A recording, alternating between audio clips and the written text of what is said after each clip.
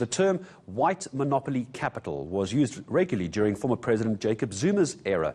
Does it ring a bell? Well, it should. It came from Pottinger, the controversial UK-based public relations and reputation management firm that was hired by the Gupta family. Now, a feature-length documentary, Influence, which is co-directed by Neille and Richard Poplak, examines the rise and the fall of that company.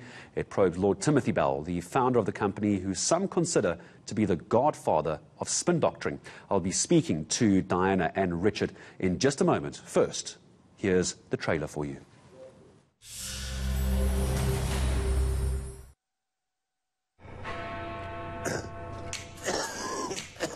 Well, I've had just about every piece of filth written about me.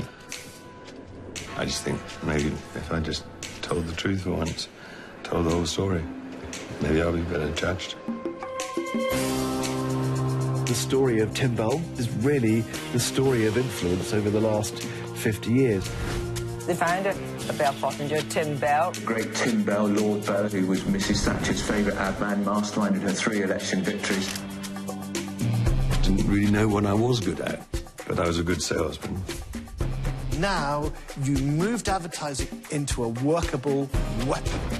This was the beginning of a very new and burgeoning industry. They keep on saying he worked for Pinochet. I did not. I never met Pinochet.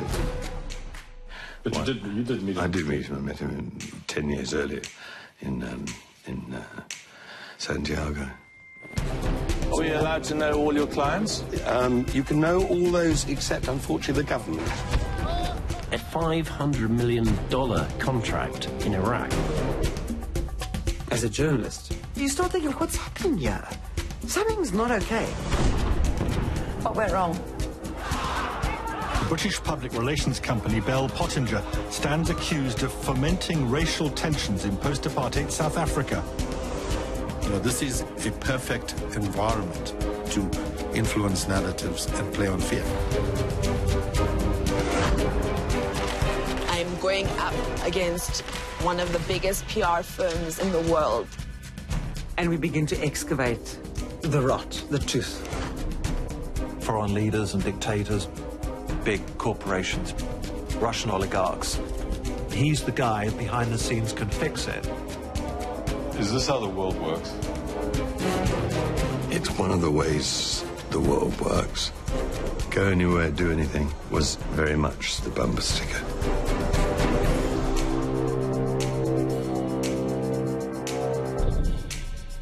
Well, that's the trailer for Influence, co-directed by Neille and Richard Poplak. Worth mentioning as well, we are going to be airing that film tonight here on ENCA, 9 p.m. tonight. Also repeating it on Friday the 13th at 9 p.m. as well. All right, Neille and Richard Poplak, good morning to both of you joining us. Diana, I'll start with you if I can. Weaponized communication. I've never heard that turn of phrase before. I love the way the website's been built, and congratulations on all the awards. Weaponized communication, that's the world we live in now, isn't it? It is indeed, Gareth, and it's a term that we've found has become almost passé these days. Certainly since 2016, I think was a seminal year for the establishment of weaponized communication in the contemporary sense. Of course, disinformation is nothing new. It's a trait as old as humans. But certainly, I think the work that Tim Bell was pioneered throughout his career was very much about how to do exactly that, how to weaponize information, how to manipulate people within democratic processes and without. On behalf of multinationals, on behalf of some senior political figures around the world over the last 40 years, and certainly being able to map the trajectory of his career has given us a really good understanding of how this phenomenon has come about. Richard Poplak, speak to me a little bit. First of all, congratulations to you as well. I did congratulate Diana about this. I'm curious about the access that you would have had to try and get and the investigation into this, bearing in mind that Tim Bell himself is a master of spinning the rhetoric, yet you were able to dig out the facts from his early years all the way to now. I can't imagine the momentous work that went into researching a spin doctor of his caliber and getting it factually correct. Yeah, it was a huge task. We had a couple of very good researchers who worked alongside us, but Diane and I did on and off, along with our research team, probably 18 months worth of research. The spine of the film is sort of defined by 25 hours of sit-down exclusive interviews that we conducted with Lord Bell himself at the beginning of 2018. That series of interviews really was completely revelatory. Of course, we had to double, triple, sometimes quadruple sources with regard to a lot of the stuff that he said. He is not a man who is particularly, shall we say, truthful all the time. But nonetheless, that 25-hour interview process, which forms the core of the film, has proved to be a very, very rich mine of information that not just ourselves as journalists are using, but other journalists around the world are using as well. The man lived an extraordinary life. Diana, let me come back to you for a moment. When I saw the trailer, one of the first things that stood out is, for a man who has the reputation that he has as Tim Bell, why do you think he was willing to do this? It's a great question, and it's something we've asked ourselves many times, Gareth. You know, we weren't really sure how he would respond to us going and asking for his permission. Richard was the one who was dispatched to London to go and get that permission. Certainly, he's someone who has enjoyed the public eye for a long time, given his associations from a young age. You know, as the film shows, he worked very closely with Margaret Thatcher. He was known to be someone who enjoyed attention, fast cars, pretty ladies, you know, the usual London scene. So certainly we weren't sure how he would respond. And the message really was, you know, this film is going ahead. We're making it with or without your participation. We certainly advise or would love to have your involvement and believe that it would be in your best interest to tell your own story.